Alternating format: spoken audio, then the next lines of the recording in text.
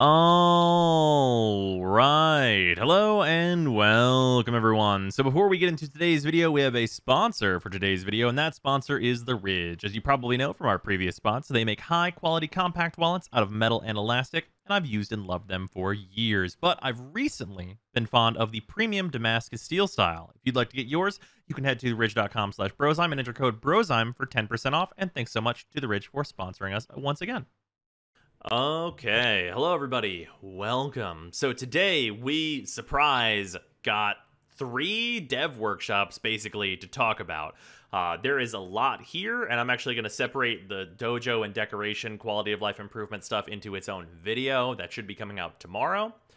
But we're going to talk about a lot of new items, and then also just like mainstay progression improvements for new players, and also some ways that I think that it needs to be just slightly better than what these improvements entail, and why I think that that is the case. So there's going to be another spreadsheet in this video. So basically, new player experience and Forma dev workshop. This Rebecca basically just goes over like what's going to be contained in this, but we're going to go over it real quickly. First and foremost, we have the Forma quality of life changes. Also, everything that we're about to talk about is coming on the 11th, so it's going to be 1 week away, so look forward to that. We're going to get the Forma quality of life changes, which we've talked about before, but basically, whenever you Forma your Warframe, you're going to get abilities equal to your MR. And what that means is if you're at least MR 10, you will have, when you Forma a frame, all 4 of your abilities at least rank 0.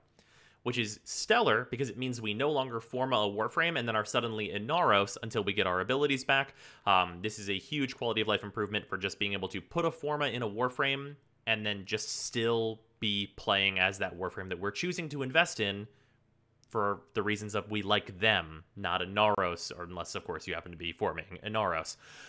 So that's going to be stellar, absolutely fantastic for any player that is MR10 plus, or even in the earlier MRs, like you're still going to get your second and third abilities too. So that's going to be really, really nice. We love to see it. Glad that that's coming very, very soon. In addition to that, players who are MR30 will be not restricted in any content that requires a level 30 Warframe. So Elite Sanctuary Onslaught or Sorties, you can be an MR30 player, put a Forma in one of your Warframes, and still do that content because you have access to the full power of all of your abilities and all of the mod points you would normally acquire anyway. So another incentive to get to MR30 for those of you who are not there yet. So that's really good. In addition to that, we have new Warframe augments that are coming, which we're going to talk about in a second. But basically, there's early player changes, which is going to be a whole other page, very long, that we're going to talk about. And there's also the dojo and decoration stuff. We're going over the early player changes in this video. Look forward to me talking a lot about the dojo and decoration changes in a video coming out tomorrow. So, there's also a host of alerts just to go over very quickly. We have more Road to New War stuff. Basically, they're going to be doing a couple streams at the times outlined here, and there's going to be some rewards in there. There's also going to be some weekend alerts and things for things like Catalyst and Exilus and Forma and so on and so forth, so that'll be good to see as well. So we have that coming out.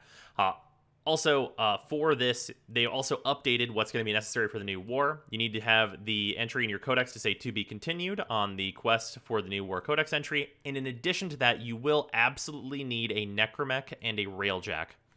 So if you don't have a necromech or a railjack, there's a lot of stuff we're about to talk about that is going to really help you get there, like in a major way, that I'm really happy to see. But you do need that stuff if you're trying to be prepared for the new war. So after the 11th passes, it's going to be a really good time to get in there and get those items. Let's talk about the augments real quick. So 4 augments in the works. We did know about these before, but I want to talk about in depth one of them. So we have Laos Ophidian Bite, change to reduce cooldown of all abilities by X seconds for hitting a cluster of enemies, which is also for Y number of enemies, while also adding an ability range buff for Ophidian Bite. So we'll come back to this one in a second. Zaku, Grasp of Lock. The stolen weapons from Grasp of Lock will deal damage to a target affected by an ability of the Lost, and then Zaku will heal for HP. Okay, problem. This does not matter for Zaku. Zaku has 2 states of being. They have alive with HP and dead with no HP. There's no room for healing on this Warframe because Zaku is a dodge tank. So you're either not hit, or you get hit twice, your shield gate breaks, and then you die on the second hit. That's how Zaku works right now. So healing for HP kind of does not matter at all. If this restored shields, stellar augment, I would be very, very excited. But because it does not, kind of could not possibly care less. In addition, Zaku the Lost. Casting a Lost ability increases the power strength of the Lost by a certain percent and will stack. Casting the same the Lost ability twice in a row resets the bonus. There is some consideration for this if they were to make this percent very high and not modified by strength. Like if we lived in a world where it increased the power strength by 100% and it was not modifiable by your power strength or anything else, you could be in a place where Zaku suddenly does not need to build a lot of power strength in order to get that full armor strip, which would be very useful. I really doubt that we live in that world, though. So I don't think that this is going to be particularly useful either, because there is only one good Lost ability. So that makes it a pretty restrictive. And, of course, you'd have to cast a different Lost ability that sucks in order to cast the one that's then good. And it's also just pretty annoying for rotating around those abilities and making sure you're using the next one over and over. Trinity's Blessing. Gain ranged primary/secondary weapon crit chance for each percent you heal on your allies. On refresh, it adds up the new value and refreshes the timer. Okay, here's the problem with this. Trinity is way worse than Wisp, and this is a damage bonus that Trinity can offer to your team. However, if your team is good, this sucks. This might count shield percent, but I would not count restoring shields as healing if I were DE. If I were in their position, this would be health percent. And taking damage on your health, like, you could get lucky and have, like, an Inaros or a Nidus in your party, I guess. But that's gonna not add up very quickly and almost certainly be a worse buff than just pressing 1 on Wisp. So I really don't see this being like a thing that's going to bring Trinity back anytime soon, and I think people are probably just going to continue to play Wisp, who is a much, much better support. So yeah, this one is just kind of hurt by the restrictions necessary for her to give this critical chance percent bonus. So it's a bit unfortunate. Now, let's talk about Ophidian Bite. So Lavos right now is a Warframe that is an absolutely stellar Railjack pilot, because he makes it so that the Railjack abilities work on cooldowns. And the cooldowns are pretty short for those abilities, and that's really solid to not have to manage your energy in Railjack. Actually very powerful, makes him a good pilot. Everything about this ability hinges on what X is and what Y is. X and Y change this ability from either being complete and total dog shit, or a defining mod for Lavos that he needs in order to be good. Because right now, I think Lavos is a low-performance Warframe in anything but a Railjack. If you're not in a Railjack with Lavos, I don't know why you're playing Lavos. However, if X seconds are the cooldown of Ophidian Bite, which is 8, I believe, 7 or 8, somewhere in there. If this is 8 seconds, and the number of enemies you need to hit is 3, or even 4, we very suddenly have an incredible build for Lavos, because then his 1, when used appropriately, does not need, or does not have, a cooldown. It's an ability he would be able to spam, and it would affect the cooldowns of all abilities. So it would also make it so that if you were spamming it, you would cool down your 4, which means you could use your 4 really often. Lavos' 4 is a pretty good ability, it's just that you can't use it often enough with the current tools that he has. If we end up in a situation where what's going on with Lavos is you are infusing an ability over his 2 that is a grouping ability, and you're using Ophidian Bite to not only give cooldown to that ability, but also to Ophidian Bite so you can spam it, and then you're using your 4 as often as it is off cooldown, which you are forcing between his 3 and his 4, then we're looking at a situation where Lavos can just go absolutely hog wild on large groups of enemies and just dump his abilities and be actually pretty powerful, because his abilities have scaling on enemies. So as long as you are like decent with armor stripping, or you could even infuse an armor stripping ability if you're in something like the Steel Path where the enemy density is already pretty high, you could end up in a place where Lavos is very, very strong. So I really, really hope, like, the absolute dream for Ophidian Bite is that this number is 8, which I believe is the exact cooldown of Ophidian Bite. It might actually be 7, but I'm pretty sure that it's 8. So make this number 8 and make this number 3, and I think that would unironically bump Lavos from the like kind of B rank Warframe I would say he is outside of a Railjack straight into A tier. Like the augment would create Lavos as a new thing that would be very powerful, I think. So that's something to really consider here. I'm really hoping that this is very good. There are a couple other situations where I think this will be really good. If X is modifiable by duration or efficiency even, and this number is like 5, and this number right here is 3 or 4, then we're still in a situation where it'll have a little bit of a modding cost, and I think that's fine, but will still be really, really good. Because even if you're like a second off from the actual cooldown, like let's say your cooldown is 8, and you can mod this from 5 up to 7 pretty easily by modifying some duration, then you're still looking at like basically spam casting your 1 still. Like you're still going to cast it often enough that it's going to be really, really good. Because of course it starts cooldown whenever you use it, and waiting 1 second between them is not a big deal. So if you can modify for it a little bit, like if you can make it work where you can spam cast your 1 and make all your abilities cool down really fast, there's a lot that could be done from that, and I really hope that Lavos ends up being super solid. But yeah, that's what's going on with the augments and stuff. Hopefully Lavos is very good. The other ones I have little to no hope for, unless the Lost has numbers that I think are probably unreasonable for DE to realistically put on it, but we can always hope.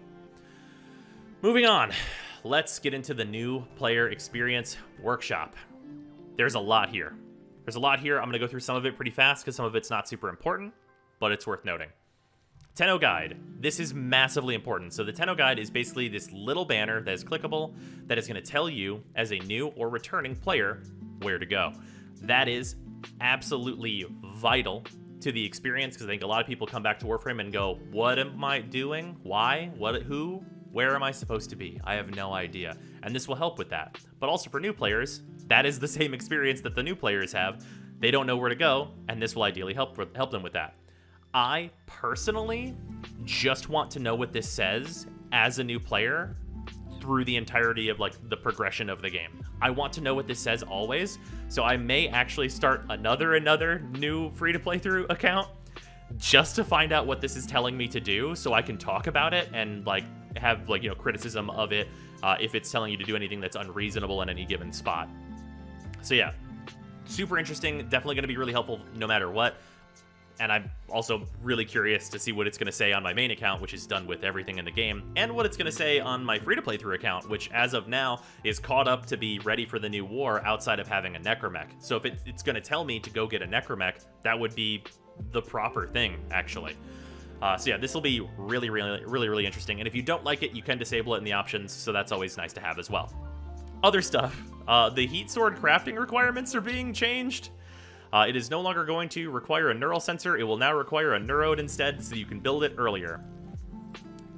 It's an improvement for sure, but the funniest thing that is said here is originally this was meant to incentivize players to explore new nodes, but it's outdated in the current state of the game.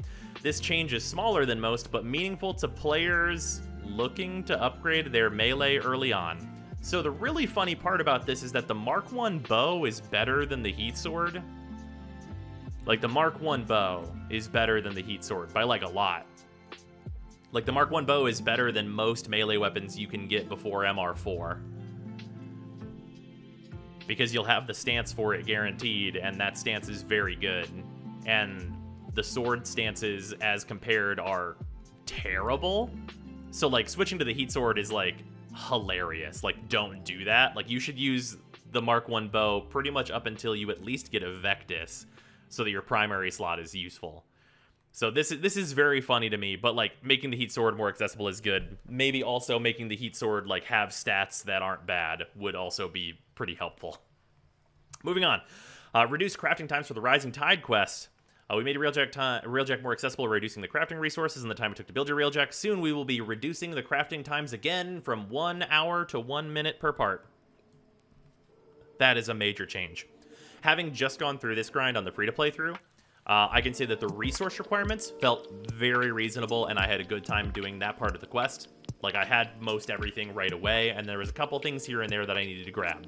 And that was super fine. The most annoying part of this quest was waiting an hour, because there's a bunch of parts to it. So basically over the course of like an 8-hour stream, I'd be like, has an hour passed yet? Okay, I gotta walk in there and clickety-clack the buttons and do one more part of this mission or whatever. And that's like not a great experience. Changing it to 1 minute means that you can just like do the quest, get through it, get in there, get your railjack, and get going, and that's going to be stellar. The rest of like the early experience with railjack that I had as like a new player on the free-to-play account was just good across the board. Like really early, like low-level void storms were really great for the free-to-play through account. Like very seriously, they were really great for the free-to-play through account, and the experience of using a brand new railjack was actually like good, and getting a railjack that's more powerful was also good. Like, I have tier 3 parts on my free-to-play through railjack, and it wasn't a big deal to farm that stuff out. It was all very accessible, and it was a really enjoyable experience that was good on rewards too. So hopefully, I mean, this can only make that better and like make getting into that experience faster for a new player. Love to see it. Amp recipe reductions. So this is the part where I do have some additional criticism, but all the changes that are here are good. So, changes twofold: reduce crafting cost for amp parts and reduce standing cost for purchasing parts. Our goal here is to make constructing an amp more appealing to newer players by optimizing progression, which is a very good goal that we're going to talk about more in a moment. This is rooted firmly in the role upgrading your amp plays and performing well in main quests like the Sacrifice, as well as engaging in focus tree related content. Here are the changes below, and we have a bunch of reductions here. I'm going to go over the ones on this that I think are the most important. Number one is taking so the way amps are laid out, and they actually have this laid out in a way that's nice. Prism starts with P, primary fire. Scaffolds starts with S, secondary fire. Braces starts with B. This is your bonus for your weapon. That's how these things are laid out. And they are numbered by order of availability. There's a whole chart on this in my Discord. You can join in there and like see how amps are numbered and organized in a way that makes more sense than saying Schwak, Granmu, Ron, and shit like that. But to talk about these, basically the Raplak is a 1, the Schwak is a 2, the Pencha is a 1, the Shraxen is a 2, and so on and so forth. So you have the 1, 2, 3, 4 parts of the primary, the 1, 2, 3, 4 parts of the secondary, and the 1, 2, 3, 4 parts of the bonus. So the main ones that are important here are obviously the earliest ones, because they want to get new players in. So that would be the 1 and the 2 that are going to be the absolute most important things to have be very accessible. So they're reducing the costs on these. Mercury Liver goes down, which is fine. Azurite and Escher Devar goes down. That's nice. Erudite goes down. Sure. These are generally resources that are pretty easy to get anyway, but it's nice to see them reduced for the very first amp you have access to, after the moat, of course. The Schwak has Norgbrain reduced, which is good, and generally Norgbrain would be really hard to get, but with Thumpers now, it's actually pretty reasonable to get some Norgbrain very easily, so that's good. The Veridos goes down to 10, Escher Devar goes down to 15, that's good. Erudite costs down to 40, that's good. All good stuff here on the primaries. The 2 primaries we care most about, good stuff. The rest of the changes on here are also good and make the amps easier to access for the 3 and the 4, but it's not what I care most about personally. Just note that these are good changes. The Scaffolds is where we get way, way more and more major changes, because the big stuff here is on the Pencha. The Grok Drool goes down, the Mercury goes down. That doesn't really matter. Cetus Wisps goes from 10 to 3. That is a phenomenal change and is super massive. Like, Cetus Wisps are one of the most pain in the ass things to farm and one of the most confusing things to farm for new players, so making them get way fewer of them, like an amount that they could just happen to have instead of needing to definitely go and farm it, is fantastic. And then Pyrotic Alloy is actually one of the more expensive things that you can make and is made in batches of 20. So this is actually lowering this more than you might think, because it's actually going from 100 to 60, because you would need to craft it 5 times for a total of 100 Pyrotic Alloy, because there was no way to actually get 85. Just from like your regular crafting and such. So this is a more significant change than it actually looks like it is. And 60 Pyrotic Alloy is not bad. On the Shraxen, Grok goes down, Nor goes down. Cetus Wisps from 15 to 4. Again, way more accessible. This is only 1 more Cetus Wisp than the Pencha. really, really good. Copperite alloy is actually not very hard to make, and this is also a really significant reduction. It is the reduction of 2 crafts of the copperite, because you also make it in batches of 20, which is good. Copperite not nearly as hard to make as pyrotic, in my opinion, but good stuff. Braces. Very similarly, Cetus Wisp, reduced from 10 to 3, so the total you need for a 111 is 6 Cetus Wisps, down from 20. That is a massive reduction and going to be way more accessible for people, so that's great. You also need fish oil, so you are going to have to do a little bit of fishing still, which I think personally is fine because it's any fish. And then Mercray liver you can probably get from Thumpers, or Mercray are not hard to get. And then down here, 15 to 4. Once again, on the Jutney, extremely, extremely good change. And those changes to Cetus Wisps continue for the 3 and the 4 as well, from like 20 to 5. And like you don't need Cetus Wisps for the Antspatha, but like 20 to 5 on the lower end, that's really nice. So that stuff is really, really good. And these cost requirements are great. In addition to that, the standing has been changed. So on your 1 parts, you're going from 2,000 to 1,000, and on your 2 parts, you're going from 5,000 to 1,500, which is a massive shift. Because instead of 15,000 for a full set of 2 parts, it's only 4,500, which is less than a third of what it costs right now. And obviously the cost for a 111 were cut from 6,000 to 3,000, which is nice. And we're going to talk about that more in a moment. And then you also are getting reductions on the cost requirements of Solaris Prisms.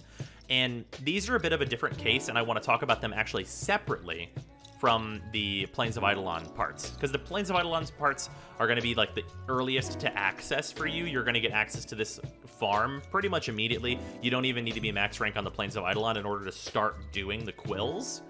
And that's part of what makes this more important for people that are earlier on and starting out. For this, I have made a spreadsheet to discuss a further change to this and why I think that it would be good. So, the thing that's not being considered by these changes, and it's like reasonable for DE to miss this, is that you still need to rank up the quills in order to get access to these items. So, if we look in game, I am on the free-to-play account, and if we look at the quill standing, I'm at rank 1, and I'm beyond neutral rank. From neutral to rank 1, you need 5,000 plus some cores. And to get from 1 to 2, you need 22,000 rep, plus an additional 20 intact sentient cores, which is another good chunk of rep. So, the true costs of these things are a little bit different from just what the costs are on paper in this workshop. If we look at this, right now, obviously these are the old costs here, but I do have access to getting a 111. I could get what will be 3,000 rep. I could spend this after I get here, and also I got one of the parts for free from the rank up. So realistically, the full cost of getting a 111 is going to be 7,000 rep plus the other materials whenever this change goes into effect. Right now, even with the free one, it's 9,000, so it's not that much of a difference, right? But the current cost of a 222 is 15,000 plus... Or, well, you get one of these parts for free, so let's consider that. It's 10,000 if you get one of the parts for free for ranking up to 2. And then you also need 27,000 for your rank ups in order to be able to purchase these blueprints and start using them. That means that the bulk of what you're actually looking at to get these items is much different than just reducing these costs. I made a little spreadsheet for this. Sorry to blind anybody with this. But the way that we're looking at it now is that the current amp costs are 11,000 and 42,000 for the 111 and the 222 respectively. And this cost is out of this world, crazy high for a new player to try and get into. This cost is also like way more than anybody wants to do because this is like 4 Terraless. And of course you can reduce the part costs by like a third considering the rank ups. But the rank ups are defined here as like the amount of cost that it is, and then this is all the parts together. So 11,000 total for getting a 111 now, and 42,000 for getting a 222 now, considering the rank ups. The new change, like with the new changes that are proposed here, the changes that we're actually going to see is that the 111 is going to cost 8,000, and the 222 is going to cost 31,000. Obviously, you can minus 1,000 here and minus 1,500 here for 7,000 and 30k if you consider the free part you get from ranking up.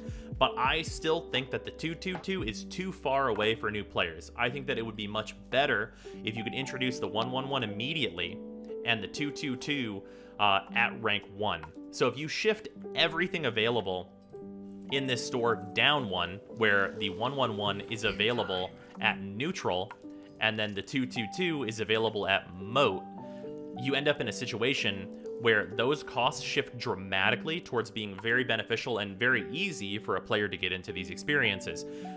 Because if we take away the initial amp cost, or the initial rank up cost to get towards the 111, the 111 only costs 3,000 rep. That's only 30 of the little Vomvalist dudes, or some of the random sentients that you find out in the wild anyway.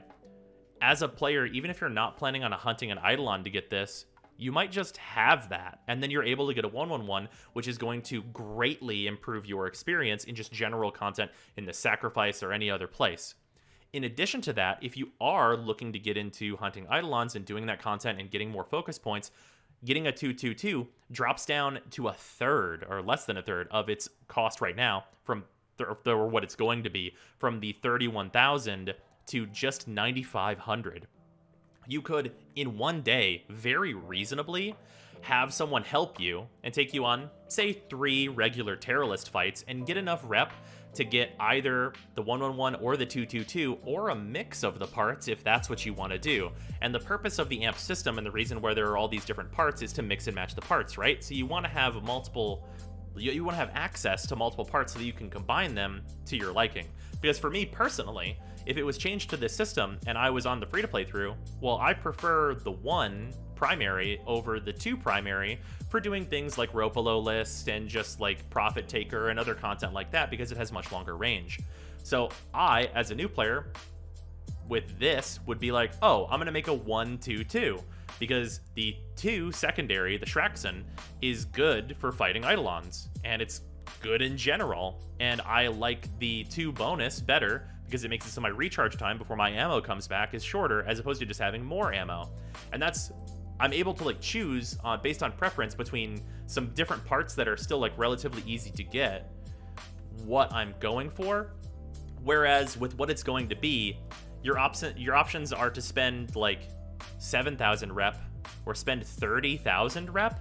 If you're MR10, for example, which is, you know, let's say MR 8 to 10, this is going to take you multiple days, and also a lot of Terrorless runs that you're going to have to get carried on if you're looking to get a 222, as opposed to just having someone help you out with like 2 or 3 runs.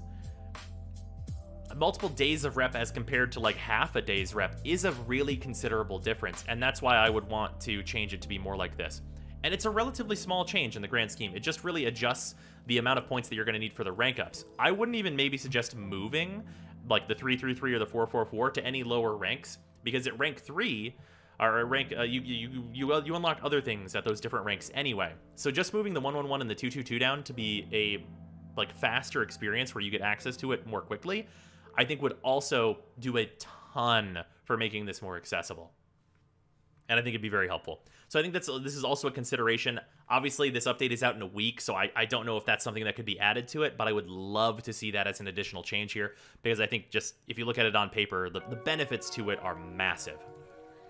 Okay, now, those are the Ostron parts. Let's talk about the Solaris Prisms. So, literally yesterday on stream, I did the farm for ranking up all of Vox Solaris. We finally made it to Fortuna rank 5, and I immediately, in like 3 hours or so, farmed every single toroid I was going to need to get from 0 to rank 5 in Vox Solaris, and get my amp parts that I want, and get my arcanes that I want. 3 hours. 3 hours is all it took. For most people, I'm going to say that would probably take, like, you know, 5 or 6 hours, because we were using the doubler that we got from the Quest to Conquer Cancer rewards, because there was the resource doubler in there. But 5 or 6 hours to do all of that is not bad at all. That is very, very reasonable, and it felt really good to do. Much better than the Fortuna rep grind. So for that, my only suggestion for making these Solaris things more accessible is, instead of having Profit Taker be locked behind rank 5 of Fortuna, which is obscenely far in and a colossal pain in the ass to get to, make it so you can start doing Profit Taker at rank 3 of Fortuna instead. Because if you change that and get access to it then, rank 3, not bad to get to. You still got to go through a little bit of a medical debt bond farm. Like, you're still doing some stuff, but getting to rank 3 is not bad. It's pretty reasonable to get there, and pretty early, too. So if you could get there and then get ready for Profit Taker and start doing Profit Taker, not only would that allow you to start getting into the amps that are available from the Solaris, but you would also be able to get medical debt bonds and familial debt bonds and all these higher ranked debt bonds that are a colossal pain right now to get to ranks 4 and 5 of regular Fortuna. You could get those from Profit Taker and alleviate that farm from being a giant pain too. And also, that would help you farm rep in a place that's on Profit Taker as opposed to getting all of it from bounties or from hunting or from wherever else, because you'd be able to use some of those additional debt bonds just to get the points. So yeah, there's the only change that I would make to this, because I think the reduction in materials that you need for these things are all very sensible and great. I just want you to be able to get in and start accessing these parts and like getting rep from Profit Taker at a sooner point. And there's more to be changed, I think, in Fortuna in general to make this stuff more accessible. Namely, Thermia as getting access to Exploiter. Exploiter as a fight is excellent. Wonderful fight that I'm a huge fan of, but getting the Thermia to be able to do that fight is a soul-crushing, terrible experience. So I haven't even done it on the free-to-play through because it's too awful that I could even consider any player to ever do it. Like, I would never suggest anyone do it under any circumstances because it is that bad. But yeah, changing it so that you can do Profit Taker at rank 3 instead of 5 would be stellar and a massive improvement across many different aspects. It's one change that really affects kind of everything on Fortuna in a positive way, especially all the parts that I think are particular pain points there. Obviously, you then have to get ready for Profit Taker, but look out for a video on Saturday that is going to be a new player guide to Profit Taker, which is actually pretty low requirement. Okay, moving on, we have some other things that are changing in here. They are reducing the cost for the refined ore and gem blueprints in the plains. Basically, all of these different blueprints are going to be easier to access. This is good. I think getting all of your rep on the plains of Eidolon and also getting like the rank up materials that you need has been super easy. We hit rank 5 on the plains of Eidolon yesterday. It was a good time. I had a good time ranking it up. It was fast, it was quick, it was an in and out process. I got like a lot of good rewards for doing it. I'm working on getting the special armor that's available on the Plains of Eidolon, which I think is one of the best rewards there. And it's been a good time. I have no real complaints about the progression on the plains. Like, unless you really hate hunting, it's gonna be really good. So that stuff has been great. Now let's talk about Necromech acquisition changes. So, Necromechs have started to play a vital role within the system. From being part of the Railjack experience to a great tool in the open worlds, while their firepower provides an advantage, the time and resource investment required to obtain one has shown to be a deterrent to new players. As the new war approaches, we aim to alleviate that initial friction and provide an easier path of obtainment. Enemy Necromechs now have a 50% chance to drop a Necromech part across the board, evenly distributed. I think this drop chance right now is like 10% or something along those lines. And this is a massive increase to how easy it's going to be to get a Necromech. Like, this is absolutely stellar. I cannot express enough how good this is. This, in general, I think is going to make it so that you are likely to have all of the parts you need in order to build the Void Rig from the drops anyway, in about 3, maybe 4 tier 3 vaults. And 3, maybe 4 tier 3 vaults is less than an hour. That is extremely, extremely good. Obviously, there's the chance that you're, very, very unlucky and you miss a lot of coin flips. But I think that's going to be a fairly rare experience. And also, these parts are tradable, so they're going to be just much more accessible in general. You're going to be able to get your hands on these parts. You're probably going to be able to be like, hey, I've got the pod. Do you have this part that I don't have? Let's just trade 1 for 1 and do stuff like that. And it's going to be way easier to get into. Really excellent, fantastic stuff. The battle required for a new player to defeat an enemy Necromech is neither easy nor quick. This increased chance of getting a Necromech part helps to reduce the time investment needed in order to gather the mandatory parts to build your first Necromech. Now, this is the part that we are going to talk about more, because I think this part is also ignoring a very important piece of information. But the reductions to the cost here, the TLDR here on this is that this is much better. Like, that's That's really, like, this is much better. The costs go down significantly. The most significant stuff here is the stellated necrothene, lowering the necrothene from 16 to 8. Necrothene's pretty hard to get, so that one's really, really nice. And then the other one that's really important is cutting the thaumica distillate needed in half. Thaumica distillate also kind of hard to produce, especially for a brand new player. Pretty high on the resource levels there. So cutting that in half is also probably the more important bit here. So that stuff, really, really good. We love to see it. Now, there's a part I want to talk about with this that is not being addressed here that I think needs to be. Okay, so here we are at Lloyd. Lloyd is the one who keeps the Void Rig things in his standing and such. So if we look at the standing, I'm at neutral, and then in order to rank up, I need 10 Orokin orientation matrices. You get 1 of these guaranteed whenever you go into a tier 1 Necromech vault. So you need to do, let's say usually 8 or 9, because you can get them from rewards on a vault. You need to usually do like 8 to 10 of these, though, in order to get the 10 Orokin orientation matrices you need to rank up. The Zymos barrel, not a big deal. You can get this from Father very easily, and the Father tokens are actually pretty accessible too. And the traces, not a big deal. You should be popping relics anyway. So these 3 things, not hard to get. This one, gigantic pain. These vaults have a minimum time to do them. It's not like you can just bang this out super fast. There are timers that you have to wait for in order to get this. So doing this 10 times, like, this is going to be hours. Like, we're talking about hours normally to get these, because in addition to needing these 10, you also need the 5,000 rep to go from neutral to 1, and these are also only worth 1,000. So is the proposed thing here that we should do 10 tier 1s and then do a tier 2 in order to get the rep? Because that sucks. And then even further than that, if we look at the offerings at Agnesis, which is this first rank, you can get the casing, the engine, the capsule, and the weapon pod. But you need to get to Modus in order to get the actual blueprint for the Void Rig and put them all together. So the actual costs here are also going from rank 2 to rank 3, which is 22,000 rep. So getting to Modus is also a lot, like, not to mention the other things that you need for the actual rank up of going from Agnesis to Modus. If they want the Void Rig to actually be accessible, I think the materials that it costs are very reasonable. But I really think that the rank up to get to 1 should be reduced from 10 of these to maybe like 3. And that we should have this Void Rig blueprint be reduced down to the Agnesis level as well. And, like, having Bone Widow at higher ranks, I think is still totally fine, and, like, they state that they want to keep it that way. But if this isn't lowered, and, like, the need for 10 of these isn't lowered, it's really not much easier to get a Necromech. It's kind of going to be exactly the same, because you need to do a ton of vaults anyway to get up to rank 2 to finally get that blueprint. If they want it to be accessible, it just really needs to change in those ways as well.